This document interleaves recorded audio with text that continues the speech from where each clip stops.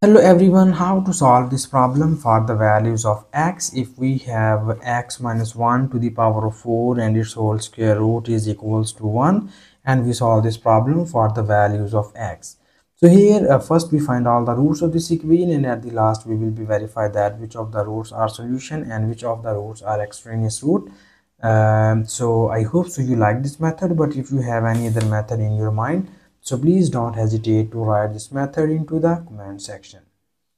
And here first we write our radical expression into the exponential form. So for this we know that the radical sign is equals to 1 divided by 2. So we replace this radical sign by 1 over 2.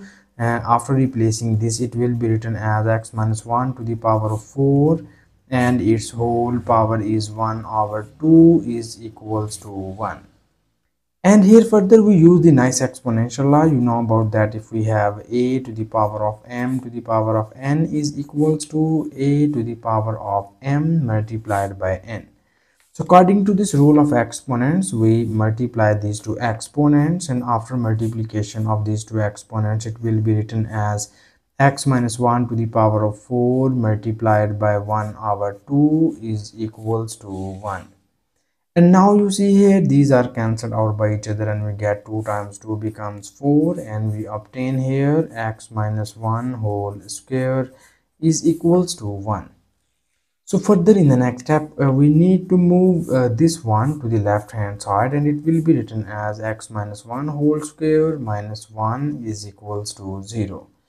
So here we write this one as 1 square because we know that 1 square is also equals to 1.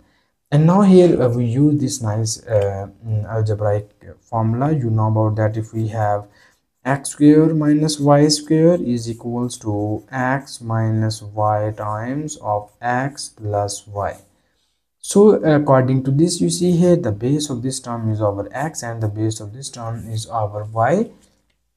So we just substitute these two values of x and y into the below formula. So our below formula is written as, first we have x minus y, the value of x is this x minus 1. Okay, so this is the value of x, and we substitute it here, it will becomes x minus 1 minus the value of y is 1 into x plus y. Again the value of x is x minus 1 plus y is plus 1, and this whole equation is equals to 0. So here we need little bit simplification, and now we add or subtract the like terms we have. This is x minus, and minus 1 becomes minus 2. This is the positive and negative term are gone, and we get here x, and this whole equation is equals to 0. And further in the next step we need to divide this equation into the two cases. The first case is we write x minus 2 is equals to 0, and the second case is we write x is equals to 0. So from here we easily get the value of x is equals to 2, because here 2 be the negative term which is lies into the left hand side. When we move it into the right hand side, it will becomes positive. So here we get the value of x is equals to 0. So you see that we get two values of x, 0 and 2. And now here in the next steps we need to verify that is these two values are solution or these two values are extraneous root. So for verification of the roots, we need to copy down given question statement here, and it is x minus 1 to the power of 4 and its whole square root is equals to 1. And further in this side we will be verify x is equals to 0, and in this side we will be verify x is equals to 2.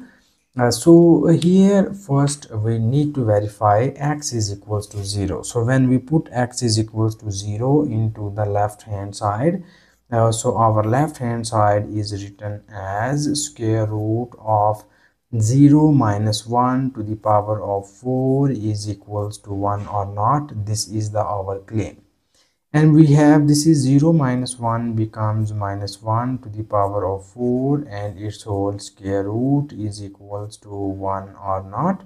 And we know about that when we have the base is negative sign and its exponent is an even number, so our base will becomes positive. Okay, so minus 1 to the power of even number becomes plus 1 and its whole square root is equals to 1 or not, and we know about that square root of 1 is equals to 1. So this shows that both of the sides are equal. It means that the value of x is equals to 0 is satisfied our given question statement.